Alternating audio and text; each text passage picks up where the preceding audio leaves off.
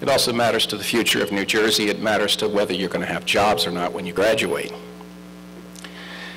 The second major factor impacting property taxes in New Jersey is school funding.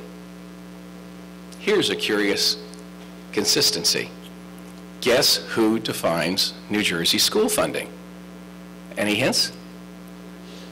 The Supreme Court, right, absolutely. That's the infamous Robinson versus Cahill, followed by Abbott versus Burke. I think we're on Abbott versus Burke 28. There are more versions of the Abbott versus Burke decision than there are Rocky movies.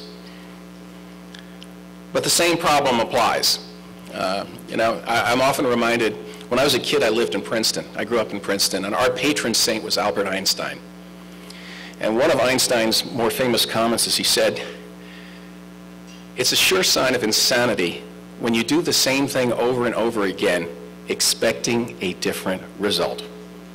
Well, our Supreme Court has been doing the same thing over and over again for 35 years. What do you think of their sanity?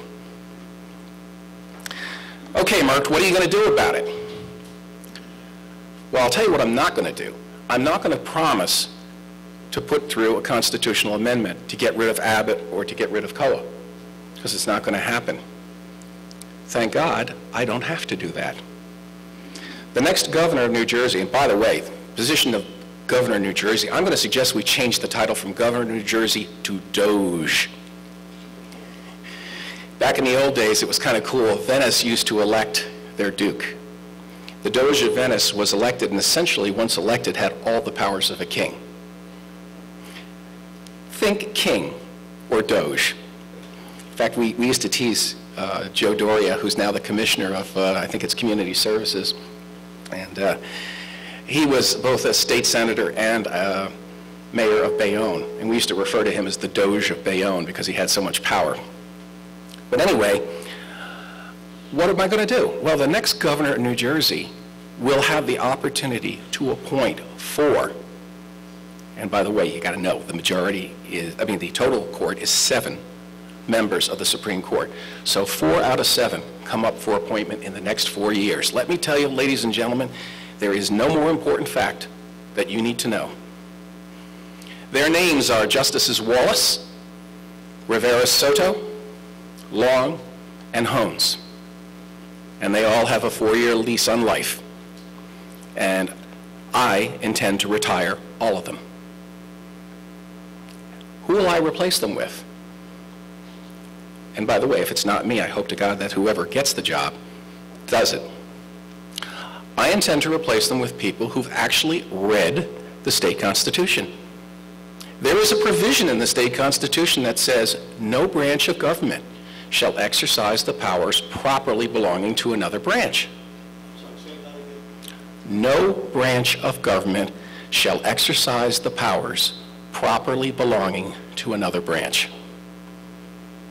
And that means that the judiciary does not have the power of the executive branch or of the legislative branch.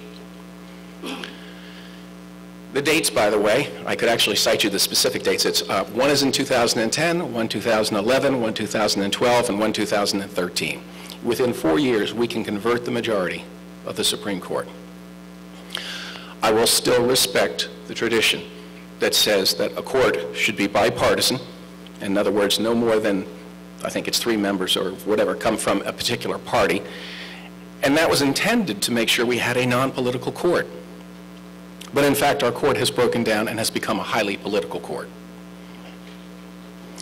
Why am I doing that? I'm doing that because I want to revisit the COAH issue, and I want to see the Mount Laurel decision and the Abbott decision overturned by the court itself. Ladies and gentlemen, that's how you cut the Gordian knot. Change the court, and you change New Jersey. It's the shortest distance from point A to point B is a new court. Totally constitutional, totally proper. And actually, we're talking about a very conservative, and I use that with a small c, revolution here. We're talking about turning our system back to a system where housing issues will be decided by the legislature. What a concept. Elected officials, don't like their decisions, fire them. Don't like the governor's decision, fire him. That's the way to do it. It's the most important decision that the governor of New Jersey will get to make next year. Okay, so COAH goes away. What do you replace it with? I do not favor, by the way, one of the guys is running around, he's a good friend of mine, actually he lives in my town, and he's saying, well, I want to gut COAH. Well, let me tell you something. The term gut, it's kind of like, how do you define is? It can mean different things to different people. If you're talking about gutting a mackerel, okay, I accept the concept. The mackerel is undeniably dead. On the other hand, you can also talk about gutting a house where you leave the foundation and the walls and the roof and you merely rebuild it inside. That's not good enough. The fundamental flaw with COAH is COAH represents Soviet-style central planning. Now, you know, it was interesting, in the introduction, he was kind enough to mention the fact that I've run through 500 towns. And by the way, I will run through all 566 because I like that ground level view of New Jersey. I like it when people talk to me about Winfield Park, I know where it is. And I actually know something about the community. It's quite amazing. And Winfield Park, for example, just outside of Linden, actually consists of military barrack-style houses that were built around the time of the Second World War to house war workers at the Linden plants. And it's still there, and that's still the fundamental character of the community. Obviously, the places have been improved, but you have to know that. If you want to be governor of New Jersey, you got to know about this state. Most of our friends, honestly, haven't even driven through the state, much less run through the state. But back to COAH. Fundamental problem with COAH, as I said, is its central planning. As you go around this state and you see the different parts of the state and the different people and the different geography, you realize how diverse and complex a state this really is. It's incredible. There is no way you can make a single rule in Trenton that applies to everybody. One size does not fit all. And just like one size fits all gloves, it almost never is a perfect fit, no matter where you do it. The policy's dead wrong. And it's been dead wrong for decades. And the Supreme Court doesn't get it. Why doesn't the Supreme Court get it? Because it's 7 judges, unelected, and the way our system works, by the way, they get a 7-year term, and if they are reconfirmed, which they routinely are automatically, they're on for life to age 70, which is when they have to retire, thank God.